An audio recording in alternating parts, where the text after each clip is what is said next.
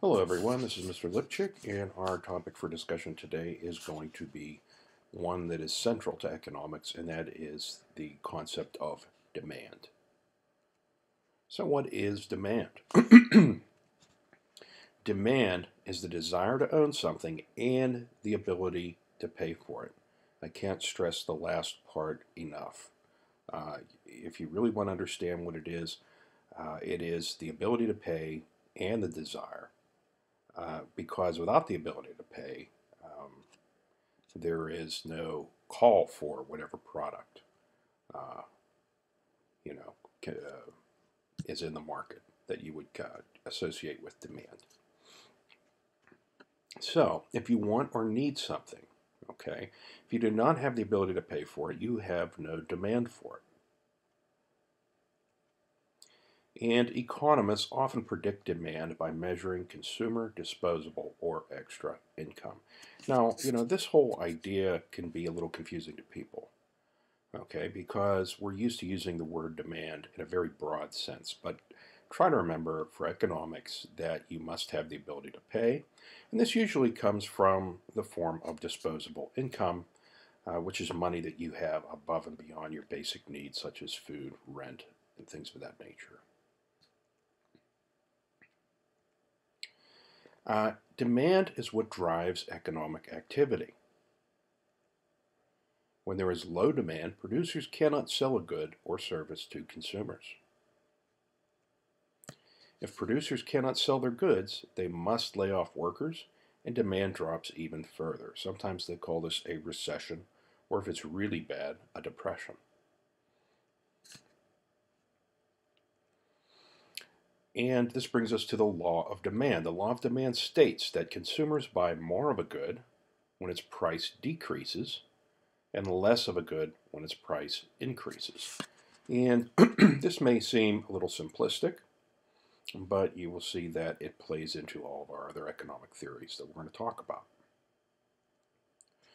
The law of demand results from two behavioral patterns that human beings have, known as the substitution effect and the income effect. First, we'll talk about the income effect. The income effect refers to a change in consumption resulting from a change in real income. Now, what is real income?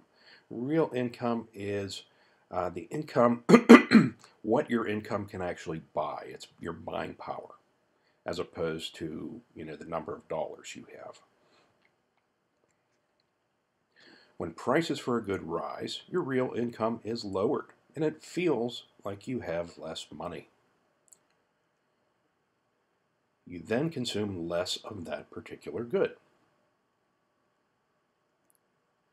When prices for a good are lowered, you feel like you have more real income, and you feel wealthier. Excuse me.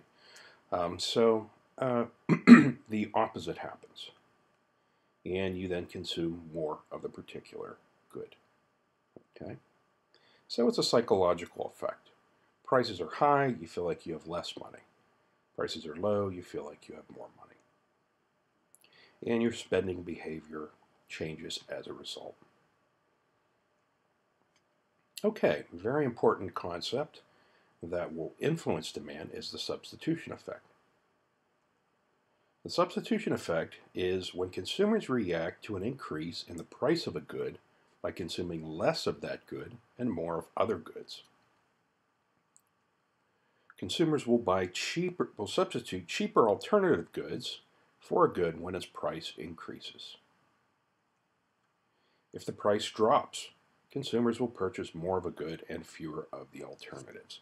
Butter and margarine would be a good example. If the price of one became too expensive, the other is very similar, and if it was cheap enough, people would switch to that. Okay, demand can actually be put on a schedule and measured, and economists do this. Of course, these measurements are estimates, and there are a lot of things that factor into it, but it can nevertheless be done. A demand schedule is a table listing the quantity of a good that a person will buy at each different price. Market demand schedule lists the quantity of a good that all consumers will buy at each price. And as you can see, in regards to millions of computers demanded, if the price of a computer is $800 per computer, the demand will be at $1,000,000, and if the price is $1,100, it'll drop to $700,000 because of the income effect and people's ability to pay. So this is a good example of a market demand schedule. You can create individual schedules as well. The schedule can be graphed and created into a demand curve. Demand curve is a graphic representation of a demand schedule made by plotting price against the number demanded on a line graph. Demand curves slope down and to the right, reflecting decreasing willingness of consumers to purchase an item with increasing costs.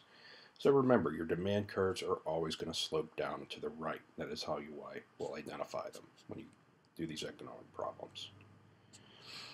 Demand curves are only accurate for one specific set of market conditions.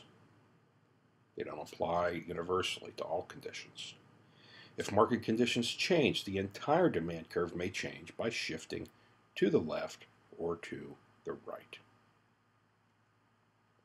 Here's a sample of the demand curve. Demand curve for the price of cakes. So you will see at $9, there will be demand for one cake because of this high price. The more reasonable price at $5, 5 cakes will be demanded. And at $2, 8 will be demanded. Okay, and at no dollars, 10 will be demanded because everyone's going to want a cake if it's free. So, the quantity of cakes demanded increases as the price drops.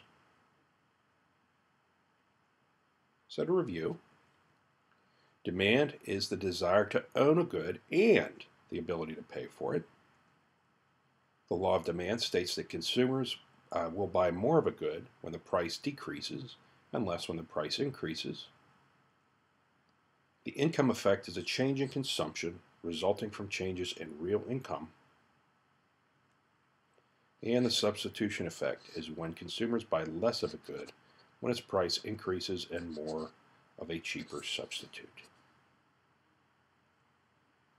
And demand for an item can be measured by a demand schedule and the corresponding demand curve.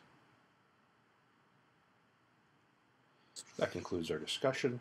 Thank you for viewing, and I look forward to seeing you in the live lesson. Have a great day.